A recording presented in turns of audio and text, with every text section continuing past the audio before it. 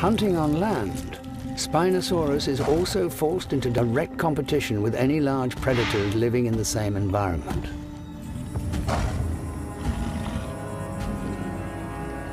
And here, that can only mean one animal.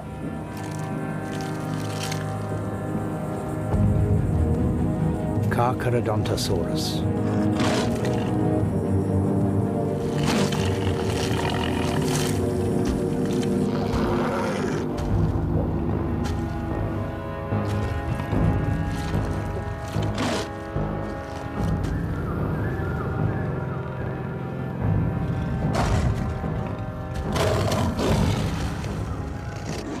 Contests over carcasses are common.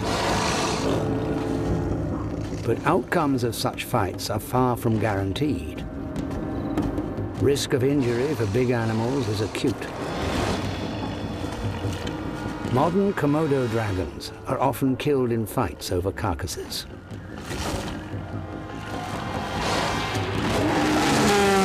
More than 3 meters longer, Spinosaurus has size and power on its side.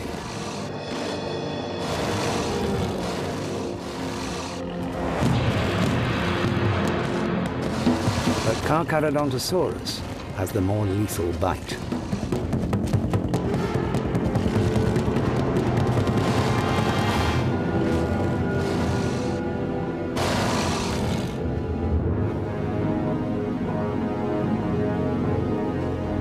This time the Spinosaurus triumphed. But the balance of power between these two deadly killers is a precarious one.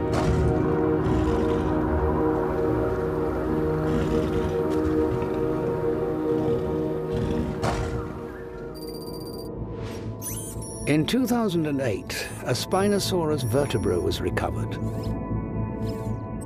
Part of the tall neural spine of the bone was broken off.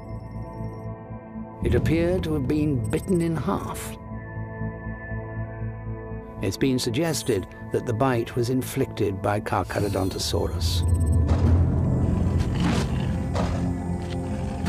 Spinosaurus was the last and the largest of the fish-eating dinosaurs. But ultimately these specialists were doomed. Something way beyond their control caused their downfall. 94 million years ago, the climate changed. Global sea levels began to rise. The swamps and rivers that Spinosaurus thrived in gradually were lost. With their loss, Spinosaurus's specialism became a vulnerability. And the biggest predator ever known to have walked the earth disappeared.